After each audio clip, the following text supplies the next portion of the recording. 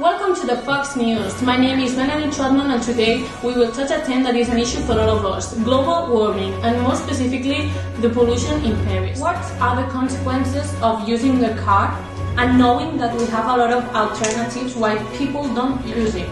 Let's talk with a special reporter in Paris, one of the most touched cities by the pollution. Hi, Cindy. Hello, Melanie. After Volkswagen admitting that 11 million of its vehicles were equipped with software that was used to cheat on emissions tests, the company is now contending with the fallout. Today, we're on the streets of Paris to know what people think about it. Hi, can I ask you some questions? Yes. Do you think that Paris is a polluted city? Well, in my opinion, there is a lot of pollution in Paris. That's why the government does days where they don't let a certain type of cars enter in the city. Despite this fact, Paris is not as polluted as other cities like China or US. France already offers a 10,000 euro incentive to private individuals for the purchase of electric cars and taxis. Are you thinking about changing your car?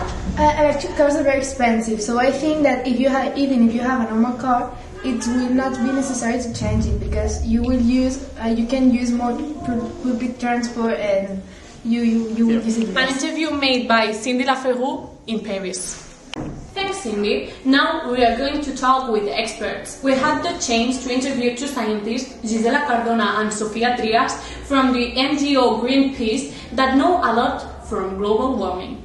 Living in Paris during this peak of pollution is equivalent to breathing the smoke of 8 cigarettes a day in a room of 20 square meters. It's a problem that affects all the citizens from Paris. Generally, any substance that people introduce to the atmosphere that has a damaging effects on living things and the environment is considered air pollution. Hello, my name is Sofia. I'm a scientist and I started to work into carbon dioxide gas 3 years ago, and carbon dioxide is a greenhouse gas and it's the main pollutant that is warming the earth. Why? However, carbon dioxide also occurs when carbonaceous materials such as coal, wood, or fossil fuels are liquefied. If its emission is not adequately compensated by its fixation, it will increase its concentration in the atmosphere and contribute to the global warming. Since not letting the infrared radiation dissipate causes the greenhouse effect, because it's the second atmospheric gas between the water vapor which contributes to this phenomenon.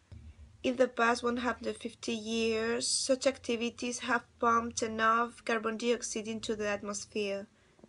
That fact raised its level higher than they have been for hundreds or thousands years. Thanks for watching. See you tomorrow.